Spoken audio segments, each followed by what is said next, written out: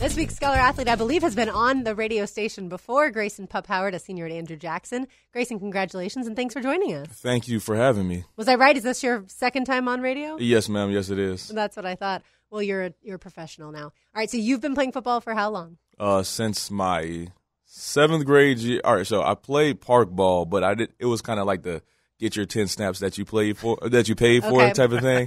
I played in 7th grade. I actually got cut my 7th grade year. What? And then I talked to the coach. He was like, well, with that energy, we'll bring you back. So I played a little bit in my 7th grade year, but that's when everything really started my 8th grade year. I started my 8th grade year both ways. I got MVP. Still talk to the head coach to this day and talk to all the players because all the players are doing big things around Jacksonville as well. So since 8th grade, 9th grade, 11th grade, and here we are today. Well, let me ask you. Everyone knows who Pup Howard is. You're a big-time recruit. Everybody knows. They all wanted you, and you picked South Carolina. Now, we asked you this off the air, but I want to ask you on the air. Take us through the process. How did you land on South Carolina? I asked you before, were you a South Carolina fan growing up, and you answered me. But for the sake of our listeners, take us through all of it. So the process, of course, it is a blessing. I thank God every day for putting me in a position. I couldn't do it without my coaches, all that good stuff. So the process started. We was in SAT training. Coach Floyd makes sure that, grades come first. So we're in SAT training class. He calls me out of class, and he says, here's the phone. So I get on the phone, and I talk to the coach from Virginia Tech, the linebacker coach, and he offered me a scholarship. Okay. So that was my first scholarship, and ever since then, it's been a domino effect. Me and Coach Bubba, my recruiting coordinator, we went on many, many visits, traveled the whole United States. So, I mean, it's a blessing. Going through the process, my dad's from Georgia, so pretty much grew up a Georgia fan. Right. Learned to hate Florida, all that good stuff. Took a trip to Florida, love Florida.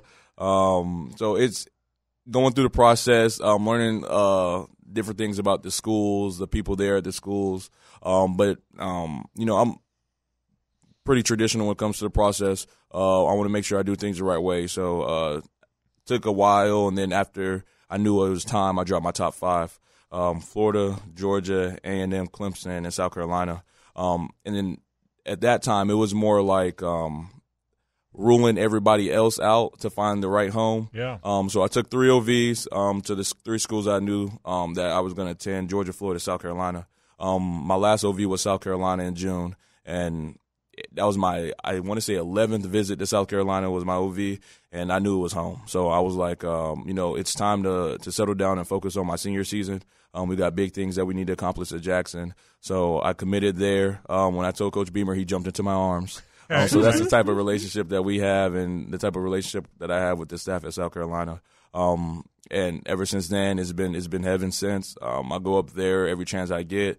I'm real close with, like I said, the staff, the fans, the current commits, and the guys that we're recruiting. And I love it, and I'm glad that I picked it. Yeah, Pup is the second highest rated recruit in South Carolina's 20-man class, so congratulations. Have you enjoyed that Pied Piper effect of trying to recruit other prospects to join you and join the Gamecocks? Absolutely, because during that, you're building relationships with guys that either you're going to be playing with or playing against, and those type of relationships, going to last a lifetime. So the process of getting other guys to play with you, you got to get the right people, the people with the right work ethic, and with a great family and all that good stuff. So I've enjoyed the process, meeting new people, meeting their families, and them to hop on the train to join me at South Carolina. What did you like about South Carolina's defense, especially what Clayton White does? Clayton White, he's great at what he does. It's year 2, and he, like I joked with him about, he's already getting head coaching offers and all that good stuff. But he's staying home because I'm here. His family's at South Carolina, and we have a lot of things that we need to accomplish there. The defense is amazing. Every game that I went to, that I've watched, which is every game, we're constantly making plays on defense.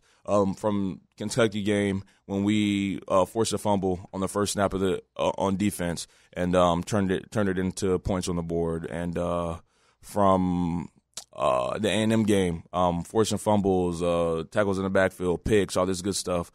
Coach White knows what he's doing. I trust him fully, and I love him, and I love his family. So I couldn't ask for a better defensive coordinator and linebacker coach to play for. Bob, I got to tell you, you're a great player, but you're a sharp dude now. I figured that out pretty quick. So what do you want to study? obviously I think the goal is the NFL, and it's probably Yes, a sir. realistic goal, but what else do you want to do in life? Tell us about that. So I take cybersecurity classes right now at Jackson. We're a magnet program, and we have a lot of different magnets. Cybersecurity is what I'm going to major in.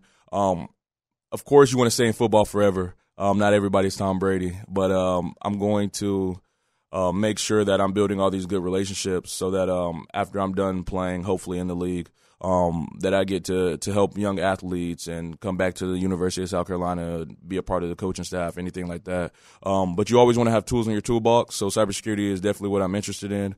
It's a lot of things I'm interested in. When I was younger, I wanted to be a radiologist. I want to be a attorney, everything. So just a lot of tools that's going to be in my toolbox, but cybersecurity is what I put on my South Carolina application. Pup, how do you go about managing your time, and what would be your advice to 7th, 8th graders and as they are trying to pursue your path? One thing is stay close to the people who's going to help you. Avoid distractions and keep God first, of course. Managing my time is pretty much easy. My dad works his butt off so that I can do everything that I've been blessed with. So I make sure that everything I do is in the best interest of him and what he has done. Practice, school, sleep, nutrition, all the important stuff that's going to keep you healthy on the field. It's pretty much that simple. On the weekends you get free time, but we work on the weekends. We got games Fridays, rest and recovery on Saturdays, and we're back in the lab on Sundays. So it's really easy to manage my time with the schedule that I have. But just stay focused. Everything happens for a reason. And just keep working because all work is going to pay off. You said radiologist. I thought you were going to say radio host. If you want a career in radio, you certainly can have one. Please don't pursue that because if you do, one of us is out of work. And so that would be I really appreciate it. You're a sharp guy. Congratulations. We've all followed your career, and you're going to be great at South Carolina. Congratulations on this, and thanks for stopping by. Thank you so much. All right. Grayson Pop Howard from Jackson. What a terrific.